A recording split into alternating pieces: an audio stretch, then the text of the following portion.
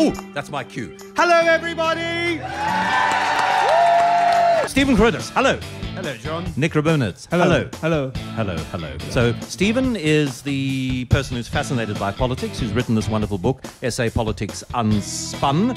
And so there's the person, there's the book, there's the thorn in the side. And what's going to happen over the next 50 plus minutes, I have absolutely no idea.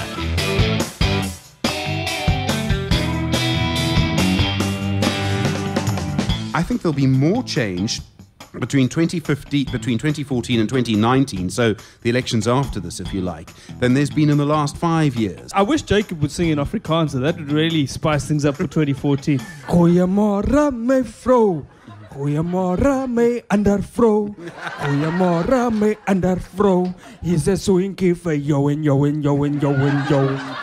I'd vote for that.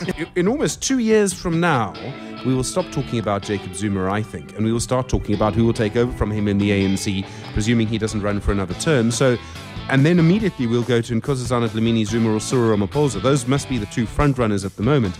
All the things you listed about Jacob are just such comedy gold for us.